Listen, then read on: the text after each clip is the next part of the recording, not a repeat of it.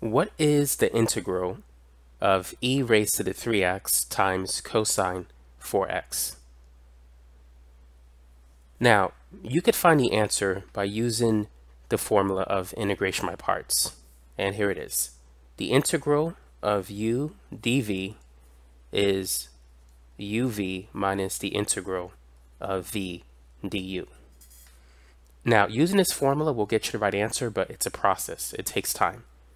In fact, there's a video that I've created that shows you how to find the integral of this exact problem using the integration by parts formula. I'm actually going to post a link to that video in the description section below. And this problem is the last problem in that video. It starts around the 25-minute, 20-second mark.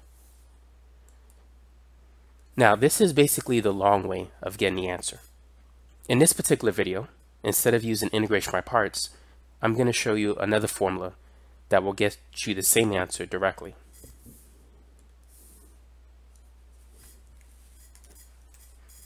And here it is. The integral of e to the ax times cosine bx is equal to e raised to the ax divided by a squared plus b squared times a cosine bx plus b sine bx, and then plus the constant c. So in this problem, we need to identify a and b. A is 3, b is 4. So I'm going to write that here. So this is going to be e raised to the 3x over a squared, which is 3 squared, and then plus b squared, which is 4 squared. By the way, for those of you who want more formulas like this, in addition to other integration formulas, I'm going to post a link to a formula sheet that you can download that has a lot of integration formulas that will help you to get to the answer a lot faster. Now, going back to this problem, we have a cosine bx. A is 3, b is 4, so 3 cosine 4x plus b, which is 4, and then sine bx, or 4x. And then finally, plus the constant c. So that right there is the answer. But now if you're going to compare it to the answer that I have in my other integration by parts video,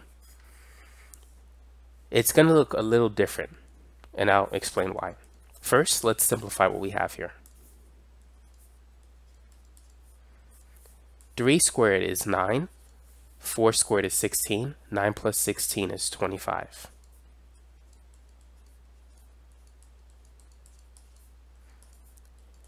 Now, what I'm going to do next is I'm going to factor out a 3. If I factor out a 3 from what's inside here, I'm going to divide each of these by 3. So when I factor out a 3 from 3 cosine 4x, I'm just going to have cosine 4x. But the 3, I'm going to put it in front of the e to the x. So this is cosine 4x. If I factor out a 3 from 4, I basically divide the 4 by 3, so this becomes 4/3 sine 4x.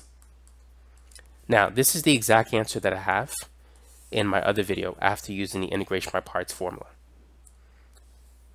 However, it's a lot better to leave the answer in this form.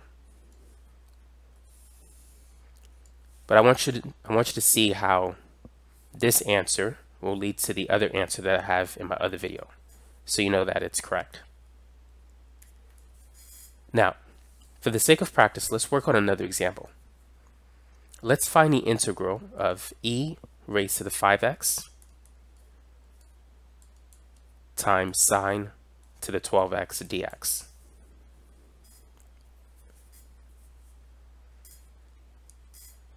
Now, the formula that you need for this one is this. E raised to the ax times sine bx is equal The first part is the same, e to the ax over a squared plus b squared, and then times a sine bx minus b cosine bx. And then, of course, plus c. So for this particular problem, we can see that a is 5 and b is 12. So once we identify the values of a and b, we can quickly get the answer. So e to the ax, that's e to the 5x, divided by a squared. A squared is 5 squared. B squared is 12 squared. And then a sine bx. A is 5. Sine bx, so that's sine 12x, minus b cosine bx, so that's negative 12 cosine 12x. And then plus c, which I'm running out of space there. So now let's simplify this answer.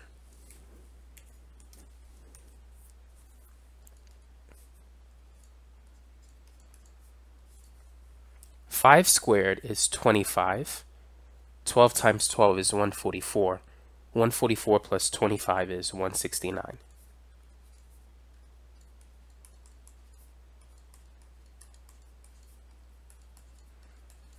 So we can leave the final answer like this.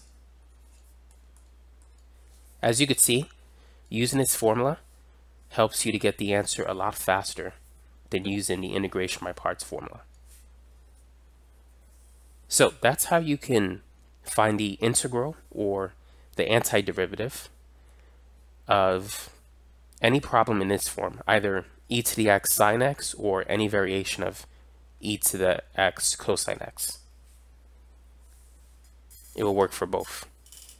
So by the way, if you want those formulas as well as a printout of some other integration formulas, don't forget to check out the links in the description section below. I'm also going to put some other links to other videos related to integration by parts, such as the tabular method. I don't know if you heard about that one, but that also helps with integration by parts problems where there's a lot of repeat steps. I'm also going to be posting some other links as well that you might be covering in school at this particular time. So feel free to take a look at that content. And for those of you who want access to my calculus video playlist, you could find it at my website, video-tutor.net. So feel free to take a look at that. I do have a calculus final exam on that website.